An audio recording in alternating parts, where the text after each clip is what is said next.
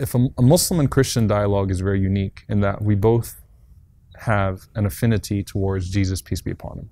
And it's powerful because the two largest faith groups in the world have an affinity towards Jesus, peace be upon him. But I feel like in the past, the Muslim-Christian dialogues that I've been a part of, a lot of them were almost like we should form a relationship and put Jesus, peace be upon him, on the side, because those differences are so irreconcilable and of how we view him that the best thing is for us to not talk about it, because it'll naturally get offensive, and it'd almost be better had you not believed in Jesus too, because when you believe in him and you have your narrative about him, then that automatically can make someone feel very threatened with their own conception of Christ. So my question is, what do you think? I mean, how is it, just to start off, how do Muslims and Christians talk about Christ? Wow. Yeah, I think part of my deep dwelling understanding about Jesus is nestled in the Sermon on the Mount. Jesus, his longest sermon, which didn't have a golf joke or any football references. I mean, so there's some critique there on his preaching. Just kidding. Right. But one of his longest sermons is Sermon on the Mount. It's this series of statements about who's blessed. Blessed are the poor. Blessed are the meek. Blessed are the lonely. Blessed are the peacemakers.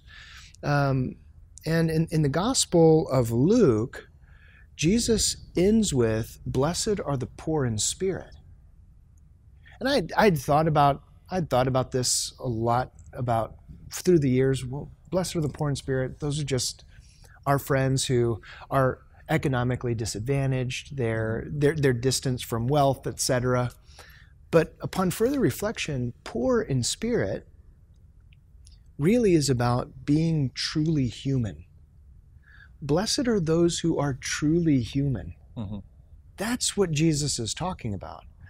So a way to answer your question for me is Christians and Muslims need to embrace their humanness in order to have a very frank conversation about Jesus. What are the things that we share? We all have hopes and dreams, loves, fears, anxieties, diseases and diseases, discomforts, that what draws us together is our humanness. Right. And what Jesus invites us into is the blessed and belovedness of seeing each other as human and then having a conversation about this one who has made such an impact on our faiths. Right. Not just as global religions, but individually. Right.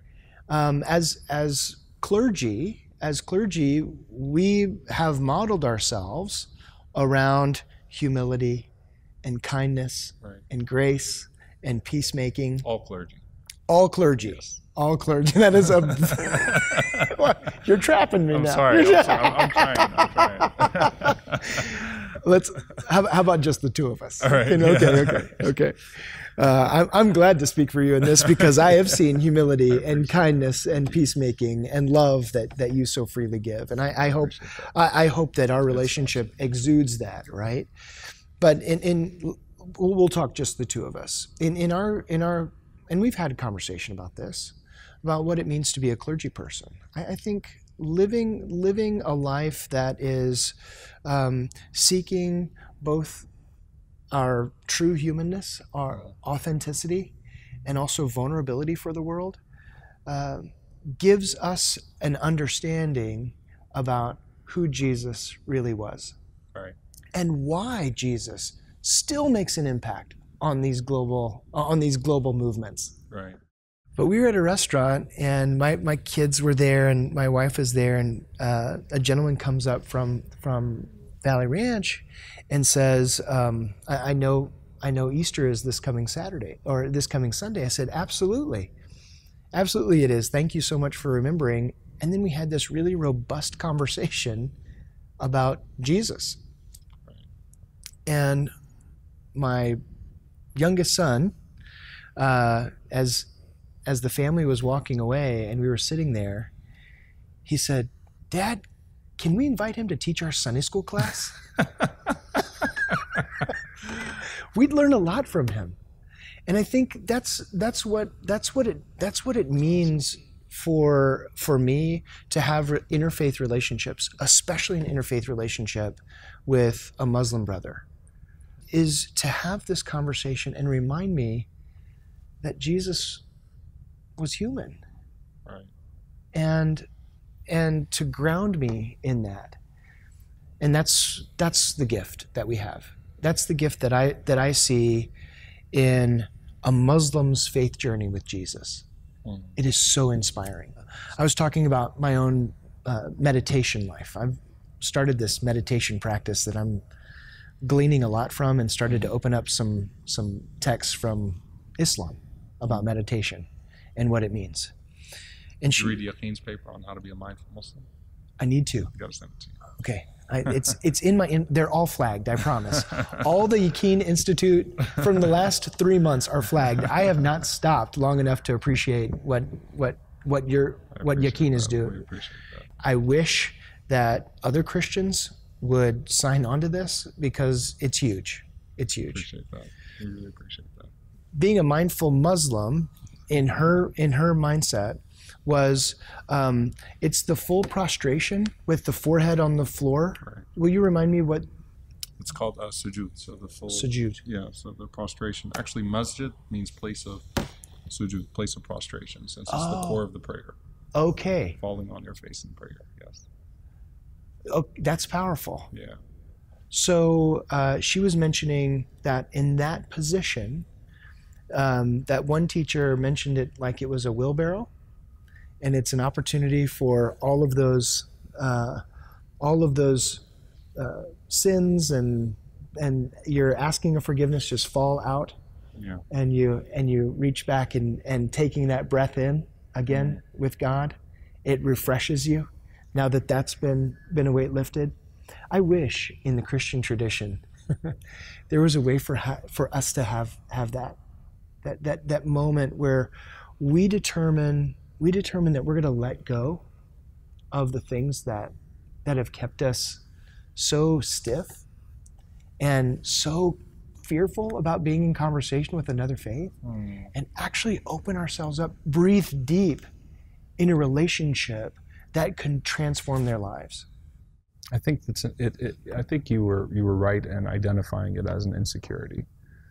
If I'm insecure in my own beliefs, then I am very hesitant to have them challenged or to have them opened up to a conversation. I would much rather, not have holes poked in it and just keep it to myself and not be in conversation with anyone. And that can lead to a very standoffish type of behavior. And the Quran calls on Muslims to reach out to Christians and to say, "Ta'alu ila kalimatin sawa," come to a common word between us and you, that we worship none but God, and then build from there.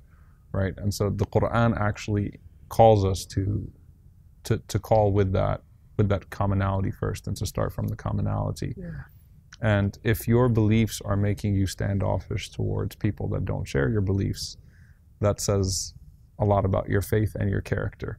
And in Islam, those are the two main things that make up a person. The Prophet, peace be upon him, he said, if someone comes to you with faith and character, don't turn that person away. And so the character is the manifestation of the faith. Right. And one of the Muslim sages described it as a spoon to a plate of food. He said, if a spoon tastes good, you know that the rest of the food is good. So he said the tongue to the heart is that, and most of character is manifested through tongue, through the way you talk to people. And so if we can't talk to people in a loving way, in a beautiful way, then that means that that we're in shambles on the inside, and that there's something on the inside that's wrong and incorrect.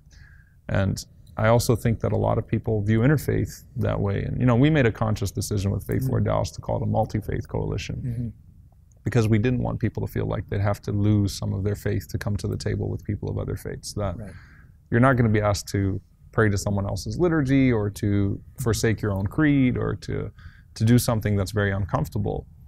The only discomfort will be in letting go the apprehension that you have of speaking to someone that doesn't share your faith. Not in compromising your faith itself, but in compromising yourself by making yourself vulnerable enough to sit with other people, because we need that right now. And Muslims and Christians need to do that. And we need to build on what we can agree upon about Jesus, peace be upon him, the person of Christ, peace be upon him.